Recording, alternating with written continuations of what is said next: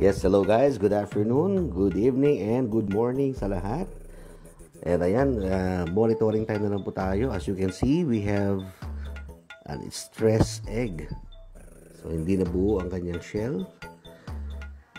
And we are now checking the quail house and as well the eggs. Kung mapapansin nyo, ang nagpapakain po dyan, titignan din po natin on how they are feeding correctly the quails.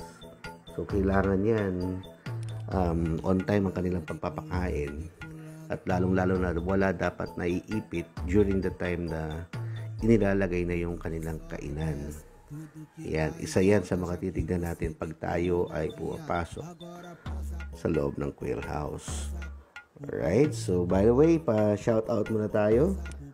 Shout out to Dave Johnson, Peter Godoy, Joel Gutierrez and family, Miss G. Aquino, to Miss Carol Manalad, Chrisley Kanaway, Arnel Alega, at sa mga groups natin, si Quail Farming Philippines, Quail Business, Solid North Quail Racers, Quail Pugo Negosyo Mo, Tarlac Quail Racers, Quail Racers Philippines, Pampanga Quail Racers, Quail Marketplace, New Alliance of Quail Farmers Association. So, ang dami natin nasalihan ng mga groups pagdating po sa pagpupugo.